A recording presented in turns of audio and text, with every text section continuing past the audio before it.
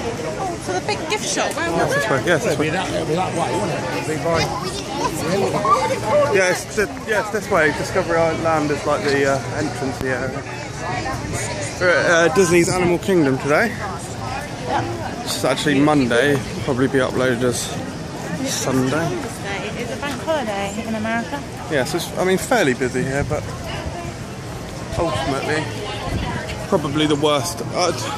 Yeah, it's unfair to call it the worst park, but because it does have some good rides, like Dinosaur is really quite good. Expedition Everest is a fantastic ride, and what's that ride? Kali River Rapids. They're quite good river rapids, but it's just it's not logistically correct, is what I would probably describe it as. You know, most theme parks, they're a circle. This is like a central hub with offshoots, and it just doesn't work. There's no flow to it.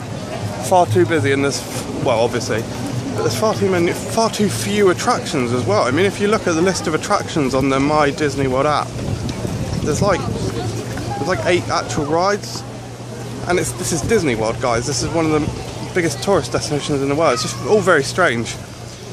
I think they're building an Avatar world here, so that'll be interesting to see. But yeah, no, I mean, I personally don't rate it.